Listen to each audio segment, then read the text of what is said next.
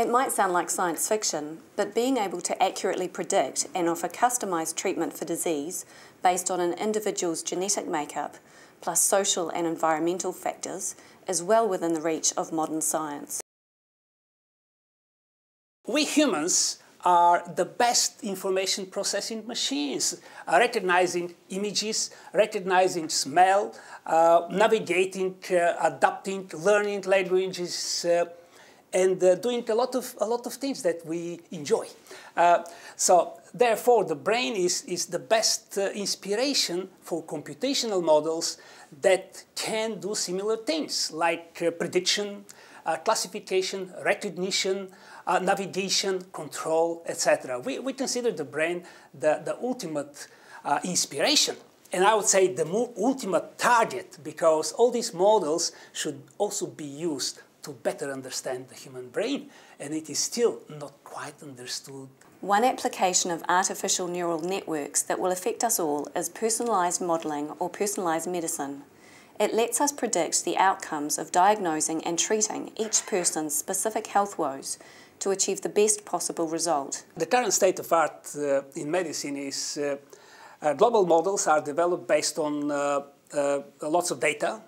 And these models are either regression models or there are some neural network models, but they are developed from all the available data, and they are applicable or they are applied to everybody. So everybody in the world at any time will be fit into this model for the prediction of the outcome of disease or the treatment, etc.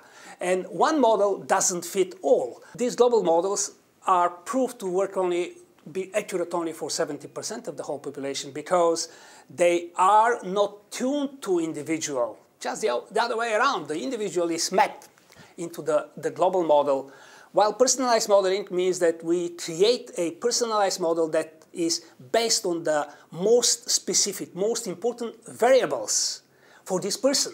And this person could be of different age, they could be of different gender, and they could be of different origin, different ethnic origin, and they will be definitely different in terms of requiring treatment and requiring the prediction of outcome. Looking at other applications, such as brain diseases, will keep Professor Kasabov and his team busy for the next 10 years. I feel privileged that I have chosen this discipline, which is called information science. And for me, everything is information. And developing new methods for information processing is something that is very exciting. Having something new every day in terms of developing new models, developing software, understanding better certain issues is absolutely fascinating. And I'm lucky to be able to do that.